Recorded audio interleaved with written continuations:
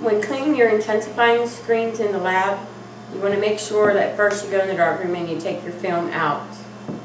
Whenever you open up, if you see that purple film, you know you've exposed your film and it's ruined.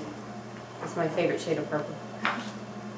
So first you make sure, like I did on this one, that you've emptied your film out.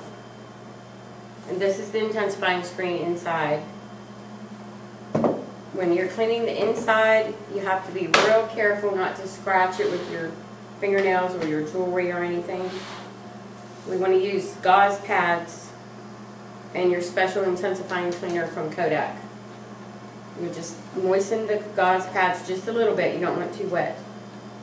And you'll just very carefully wipe over the surface of the intensifying screen. Just wiping, make sure you get all the little specks of dust or anything in there off. Wipe both sides carefully. Now you're just going to let this sit up and air dry. While that's drying, we'll clean the outside of the other one. To clean the outside, you can use any cleaner. This is just Clorox wipes. And you just wipe the outside really carefully. Make sure you don't have anything contrast or anything on them. After you get them wiped off, we're going to label them. You're just going to use a little regular label and put the date that they were cleaned.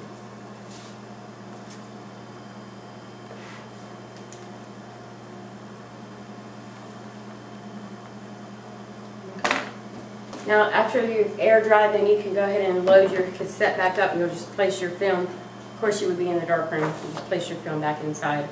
And make sure that you shut it tight until the latch clicks. And then you're done.